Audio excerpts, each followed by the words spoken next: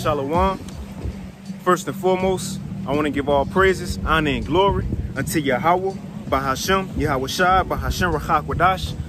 Double honors to the apostles and elders of Great Millstone. And peace and blessings to all you Akim out there pushing this word with all truth and sincerity, and to all you believers out there who believing on the gospel. And it's the brother Quara Abad from the GMS Houston camp.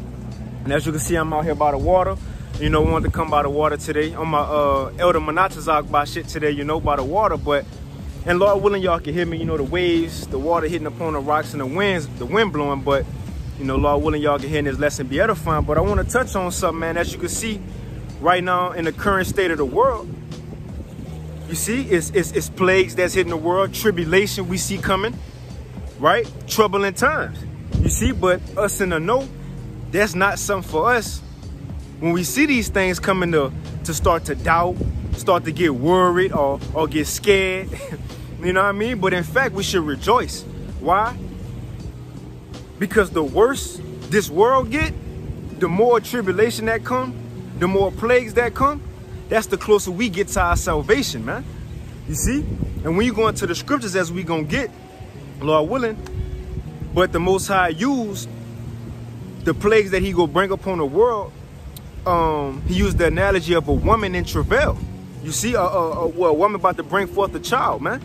You see, you know, once those contractions come and they get more painful and painful, and they start to get closer and closer together. Well, that's these plagues that's coming, man. They get worse and worse, like the coronavirus. You see, that's a slight contraction, you know. But after this, the Most High will start bringing more painful, right, more dreadful, more fearful things upon this world. And they go start coming right behind another, as you can see. You see, it's prophecy moving so fast. News is updated every day, if not every day, every other hour, man. You see, or every few hours. Why? Because those contractions getting closer. You see, and once they get closer, what's next? The delivery of that child. Well, guess what? As more plagues come, the more painful they get. You see, guess what's going to be delivered? The elect of the nation of Israel, man. You see that? So we should rejoice, man. As we see this world going down, let the world mourn. Let the people in the world without the truth mourn. But we should rejoice because we know that's the closer our Lord going to come, man. So I want to hop straight into the scriptures. And Lord willing, this lesson be edifying. This is 2nd Esdras 16.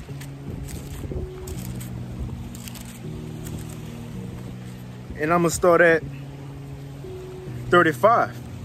2nd Esdras 16 and 35. It says, "Hear now these things and understand them, ye servants of the Lord. Behold, the word of the Lord, receive it. Believe not the gods of whom the Lord spake." Right, don't believe the gods of the world. Don't believe Jesus. Jesus telling you you're going to prosper.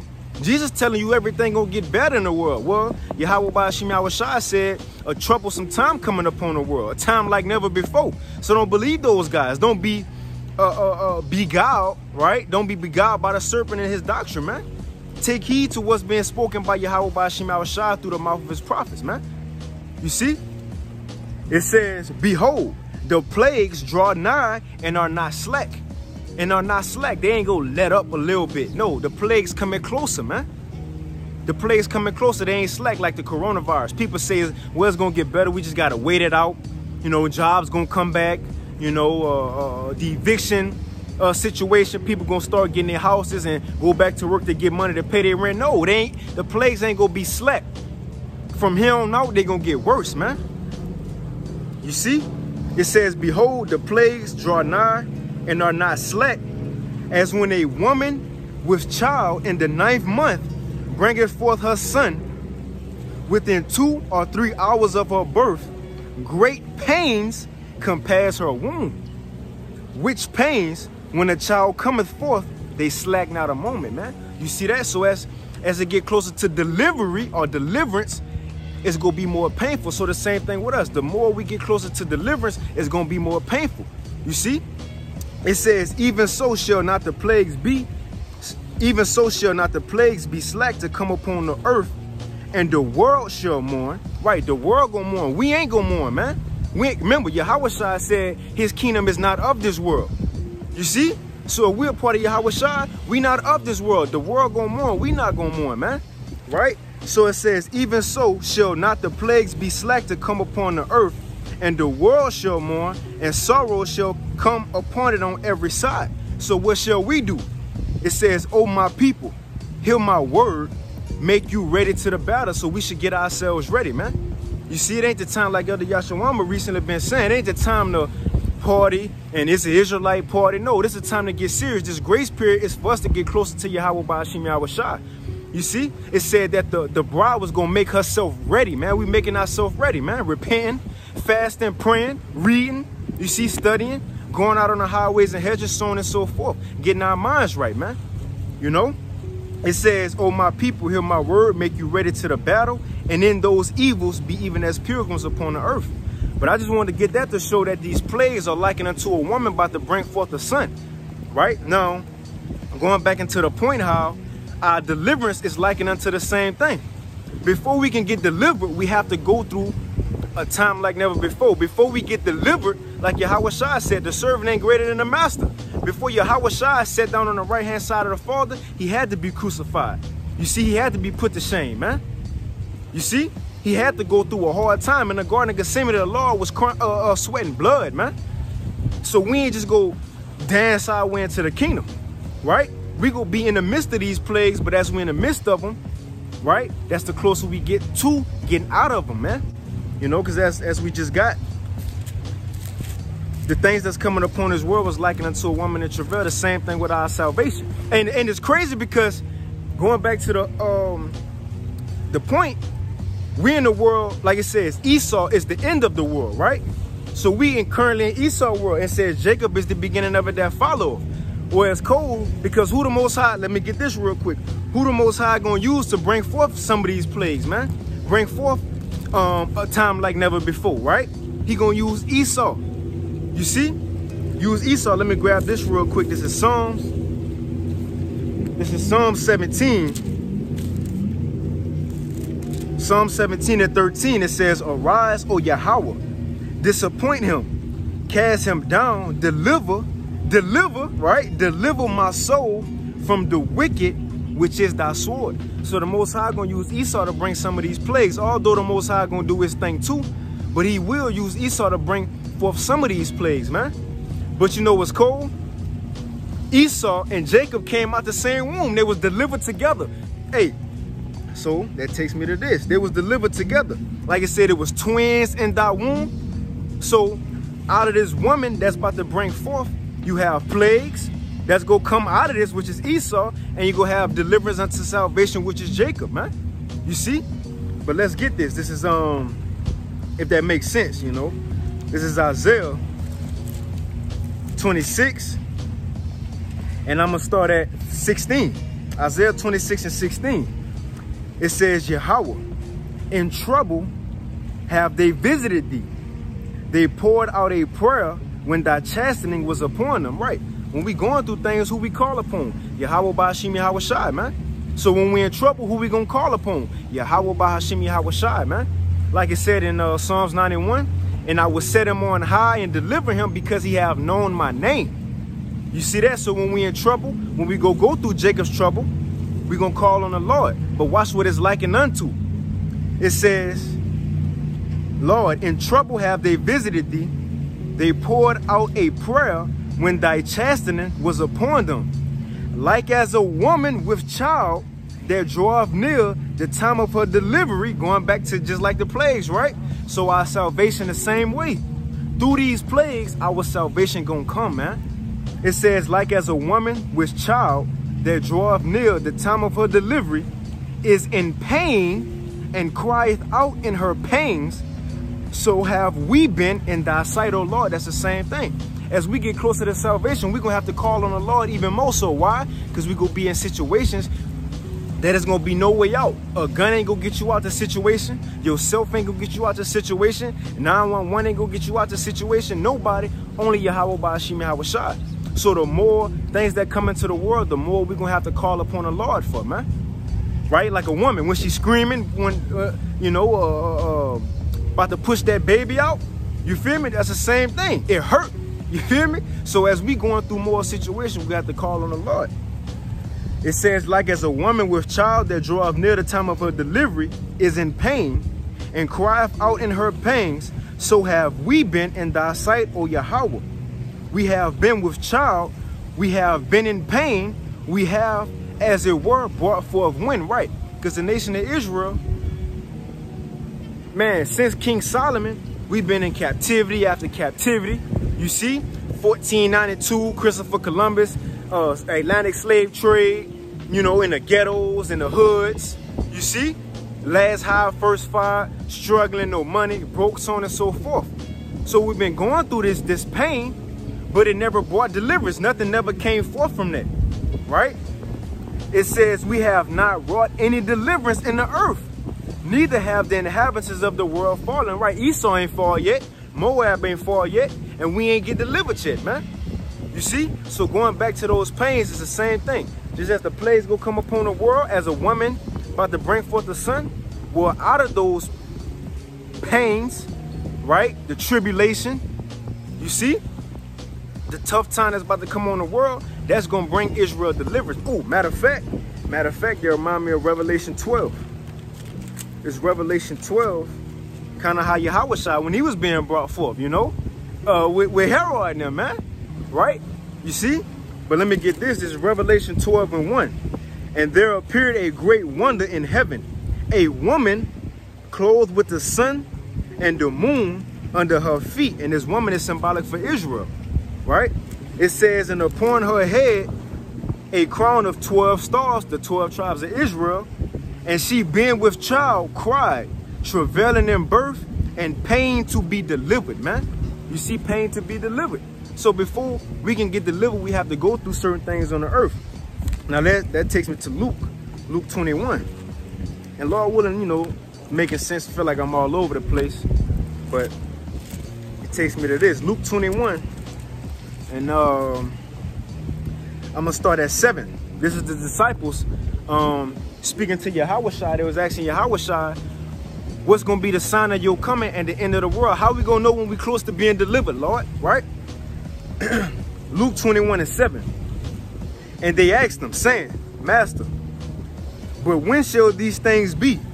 And what sign will there be when these things shall come to pass? And he said, take heed that you be not deceived, for many shall come in my name, saying, I am Mashiach, or the anointed. And the time draweth near, go ye not therefore after them. It says, but when you shall hear of wars and commotions, be not terrified. Like I mentioned earlier, we shouldn't be terrified when we hear about these things, man. Like the scripture saying, 1 Peter 4, I believe, thinking not strange concerning the fiery trial which shall try us, man. You see? Because from now on to the end of Jacob's trouble, when Yahweh shall come, we going to be tried. But we shouldn't think none of these things strange. Why? Because we was warned ahead of time. Matter of fact, we reading the warning right now. We reading the pains and the plagues that's about to happen upon the earth right now. But out of that go come our salvation. We're going to get to it. It says, but when you shall hear of wars and commotions, and we hearing that, man. World War III is fastly approaching. And commotions, riots, protests, you see, uproars of the people. It says, be not terrified, for these things must first come to pass, but the end is not by and by, right? It's still some things that's going to have to happen. It says, then said he unto them, nation shall rise against nation, and kingdom against kingdom, and great earthquakes shall be in diverse places. And we seeing that, man. Earthquakes all over the world, right? Hurricanes, you know, fires. You see, like I said, the Lord will visit this earth in tempest, fire, so on and so forth. It says, then said he unto them, nation shall rise against nation, and kingdom against kingdom, and great earthquakes shall be in diverse places. And famines, and we seeing famines happening in different parts of the world, and we starting to see the beginning of famines coming to America, right? Because why? When the coronavirus hit, and you can say what, hey, and the wind started to blow a little loud, so Lord willing, y'all can still hear me. You know, Satan, you know, the prince of the power of the air, you know what I mean? But People could say the coronavirus is real or fake. Well, it could be fake, it could be real, but the effects of it are real, man. People really lost jobs from that. Businesses were shut down. So since businesses were shut down, farmers, they couldn't sell their products to no companies, man. Restaurants was closed, bars was closed. So those farmers had to euthanize their animals, right? Do away with their produce, right? Vegetables, fruit, you see? So that hurt the economy, although you can't physically tell, but it's gonna start slowly proving itself, man. You see? Because now when the so-called economy do try to open back up, it's gonna be a lack of food. Then people gonna start going into the stores. It's only 3 days worth of food on a regular day-to-day basis. Think about when the emergency hit. People gonna go in there, the stores gonna be cleaned out, man, in a day's time, man. You see? So a famine gonna come to America too. You know? Not even to mention the Most High, he gonna bring floods, hurricanes to destroy crops, man. To destroy cattle. You see? So famines. That's one of those plagues that's gonna come. It says famines and pestilence. The coronavirus, that's a small pestilence, man. You see, it's gonna be more deadly pestilence. As soon as you catch it, you're gonna die. That's the things that's coming, man. You see, diseases, people bodies rotting away from dying, just laying there dead, you know? Yeah, man, these things are coming. And the world can't see it, but we can see it. Why? Because we read it. It says, and pestilence and fearful sights and great signs shall there be from heaven. Chariot sightings. You had out there in China, it looked like a chariot shot down a laser when they talk about electricity or something struck out there, like the brother's been doing videos on, right? You had Lebanon, you see, got hit, bombed, you know? But it's gonna be more sights, man, things that's not even in the scriptures. You feel me? Things that's not even revealed yet that's gonna happen, man. Right? Like I said, Yahweh Shai said a time like never before. We can't specifically tell you what exactly it's gonna be. We prophesy in part and we know in part, man. Right? But we gonna get to, you know, how we gonna be delivered from all these things. I'm just going through a few plagues, you know. And it says, I'm gonna jump down a little bit. It says, verse 12, before all these, they shall lay their hands on you, and we come into that time too. Right, where the persecution go come to the church. That's another thing that we're gonna have to go through before we get delivered. It says, and persecute you and deliver you up to synagogues and into prisons, thrown into prison, thrown into concentration camps. And that's another thing, martial law, concentration camps. You see, uproars of the people, the citizens going against the government, so on and so forth, man. Right? It says, and ye shall be brought before kings and rulers for my name's sake, and it shall turn to you for a testimony. Settle it therefore in your hearts, not to meditate before what you shall answer. For I will give you a mouth and wisdom, which your adversary shall not be able to gainsay or resist. It says, I'm going to jump down, verse 22. For these be the days of vengeance. These be the days of vengeance that we in. These be the days that the Lord, Yahweh Ba'ashim Yahushai, gonna show his power, man. You see, because the people in this world don't fear Yahweh Ba'ashim Yahushai. They don't know that the Most High used to be called Al-Shadia, a terrible demon-like power. But he gonna show his power again. You see? It says, for these be the days of vengeance, that all things which are written may be fulfilled. It says, verse 26, Salakia. Verse 25, it says, and there shall be signs in the sun and in the moon and in the stars upon the earth, distress of nations. People panicking because they see no way out and they don't have the hope that we have, right? It says, and perplexity, the seas and the waves roaring, right? It says, and then men's hearts failing them for fear. But going back, our hearts shouldn't fail us. Yes, we're going to be put in situations, we in the flesh, certain things might shake us up, but ultimately, we know what's the end of these things, man. We know at the end of these, the pregnancy of pains, the pregnancy of plagues, our deliverance gonna come. You see? And that's one thing why I say, you know, in the time it says, my servants shall eat, my servants shall laugh and rejoice in those days. Why would you laugh and rejoice? One, because you're being protected and taken care of by the Lord, but you know, that's one day closer. You get to about to see the Lord. Him and the angels come and save us up out of here, man. One day closer to our kingdom. One day closer to us not having to go to work no more. Us not having to wear a fucking mask, man. Us not having to be under Esau Edom. You see? Man, come on, man. In captivity, in these chains of darkness no more, right? But to be in everlasting life, new bodies, to finally be with Yahawashi and see Yahawashi again, man. To rule forever. So we should want these things to come because we closer to what we want, which is our kingdom, man. Like it says, we look real quick in Hebrews.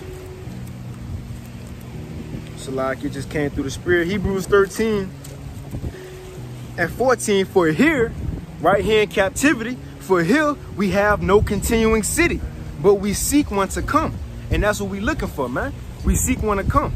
You see? So we looking past the things that's coming, like it said about Yahawashi in Hebrews 12. It said, for the joy that was set before him, he endured the cross and despised the shame. He got through what he had to get through, which was his pains, right? Which is his troubling time, troubling situation. He got through that because he looked on what he was going to receive for getting through that. The same thing for us. We should look past these things we have to go through. Yes, brace ourselves for them, right? But look past to what we're going to receive. That's going to make it that much more easy to get through them, man. Right? But back in Luke 21, finishing off these plagues, and it's just some plagues. It got 2nd Esdras 16, 15 plagues all over the Bible. But, you know, I'm cutting it short for time's sake. It says, men's hearts, so like in Luke 21 and 26, men's hearts fell in them for fear and for looking after those things which are coming on the earth, for the powers of heaven shall be shaken. Verse 28, and when these things begin to come to pass, when these plagues begin to come, going into the point of the lesson, right? The pregnancy of plagues will deliver us unto salvation. So when these things begin to come to pass, then look up and lift up your heads, for your redemption draweth nigh, man. You see that? So when more plagues come, start to look up. You're going to see more chariots. Look up. Our salvation go draw nigh, man. Right? It says, verse 29, and he spake to them a parable. Behold the fig tree and all the trees. When they now shoot forth, ye see and know of yourselves that summer is nigh at hand. Right? When you see trees start to grow and flowers start to flourish and come forth, you know, okay, we get into the time of spring and summer, right? You know you in those times. So Yahawashi is saying, so likewise ye, when you see these things come to pass, so likewise when we see these plagues, likewise when we see these troubles, right? Diseases, pestilence, Esau locking down cities, the market of beasts. You see, when we see these things, guess what? So likewise ye, when ye see these things come to pass, know ye that the kingdom of the Most High is nigh at hand, man. Going back to the title, the closer and more the plagues come, the closer we are to our salvation and kingdom. You see that?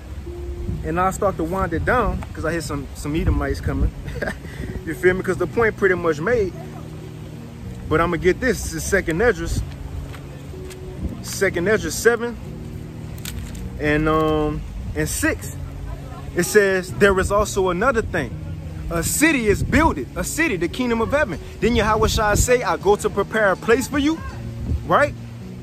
It says a city is builded and set upon a broad field full of all good things. And that's what we waiting for, man. All good things.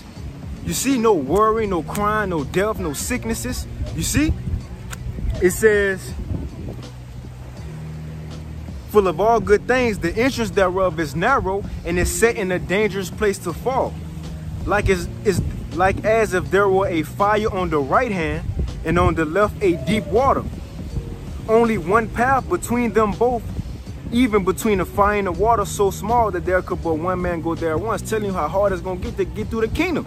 Like it says, the narrow path, man. Broad way, that's for the world.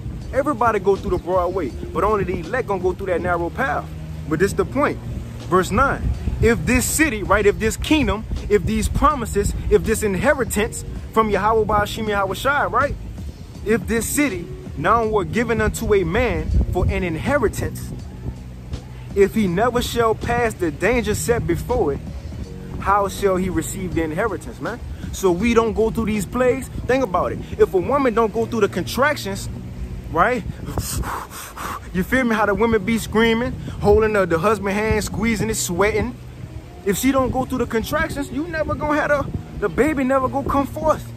If you never go through the pains, the baby never gonna come forth. So us as Israelites, if we don't go through these plagues, Jacob's trouble, that narrow path, then we can't get delivered. You see, we can't get delivered, man. You know? It says, if this city now were given to a man for an inheritance, if he never shall pass the danger set before it, how shall he receive this inheritance, man? But we gonna go through the danger, but the comfort in that is going through that danger, the Lord gonna save us out of that danger, and that's when that baby gonna be brought forth. When Yahweh cracked those clouds with the angels, that's when that baby brought forth, man. That's when the deliverance come. You see, that child is brought forth. The sons of Israel and, you know, daughters of Israel, the children of Israel are going to be brought forth and delivered, man. After the pains, after the contractions of the plagues, man. Let's get that. And I'm going to end it. This 2nd Esdras 16. And matter of fact, I'm going to start up a little bit because the point I want is in verse 74, but I'm going to start at 67. Because this going into the plagues that we about to come into. Well, some more. I'm going into Esau and his army coming down with great wrath because he know that he have but a short time. And this is going to explain martial law and the checkpoints, right? Concentration camps. It says 2nd Esdras 16 and 67. It says, behold, the Most High himself is the judge. Fear him. We shouldn't fear the world. Yahweh said, don't fear the ones who can kill the body. And after they kill the body, they can't do nothing else. But he said, I tell you who to fear. Fear the one who can kill the body and the soul, man. Who can put the soul in hell, man. Fear the Most High, man. Because if we fear him, he going to protect us from this world. It says, leave off from your sins and forget your iniquities, to meddle with them no more. And so shall the Most High lead you forth and deliver you from all trouble. Deliver us from all trouble. Deliver us from these plagues and pains. You see? It says, verse 68, for behold, the burning wrath of a great multitude is kindled over you. Talking about Esau. This going back to him killing Cain, Cain killing Abel. This going back to when Jacob got the birthright. Esau said, when the days of my father are at hand, and I will slay my brother Jacob. Well, guess what? That boiled over into the day. It's a burning wrath. He been wanting to get this off his chest. He been wanting to persecute and come after the Israelites, man. His brother, because he jealous because we got the birthright. It says, the burning wrath of a great multitude is kindled over you. Talking about these armies, military, foreign troops, mercenaries, peacekeepers, the blue hats, right? It says, it's kindled over you, and they shall take away certain of you and feed you being idle with things offered unto idols. Take away you wealth. Take you to them concentration camps. It says, and they that consent unto them shall be had in derision and in reproach and trodden underfoot. For there shall be in every place and in the next cities a great insurrection upon those that fear the Lord. Who fear the Lord? The Israelites.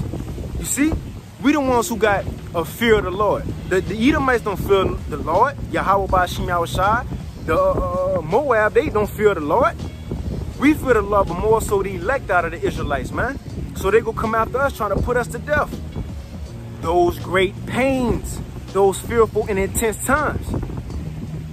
It says, they shall be like madmen, sparing none, but still spoiling and destroying those that fear the Lord. For they shall waste and take away their goods and cast them out of their houses and throw your ass into a concentration camp van. But this is the point, one of the points. Then shall they be known who are my chosen, and they shall be tried as gold in a fire. The elect have to be tried. Tried woman. When again, going back to what the scriptures say, the plague is coming as a woman giving birth. Our deliverance go be as a woman giving birth. That woman, she being tried. Her spirit is being tried. She giving all she got when she bringing forth that son. The same thing for us. It says they shall be tried as gold in a fire. This is the point. Hear, O ye my beloved, the house of David, the elect. Hear, O ye my beloved, saith the Lord. Behold, the days of trouble are at hand, but I will deliver you from the same.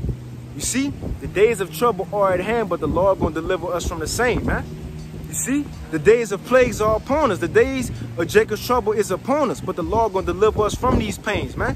Like as a baby coming out, the Lord gonna deliver us into salvation. So the more plagues and pestilence, tribulation come upon the world, the closer we get to our salvation.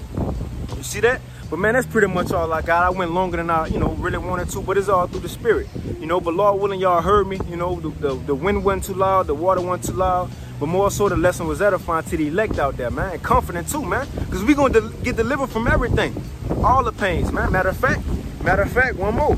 This Jeremiah 30 and 7. It says, alas, for that day is great, so that none is like it. It is even the time of Jacob's trouble, but it's the point. But he shall be saved out of it, man. We're going to be saved out of those pains and tribulation that Jacob's trouble going to bring forth, man. But Lord willing, this lesson was edifying. I want to give all praise, honor, and glory to Yahweh, Ba'ashim, Yahweh Shai, Ba'ashim, Rachak Wadash. And with that, Shalom.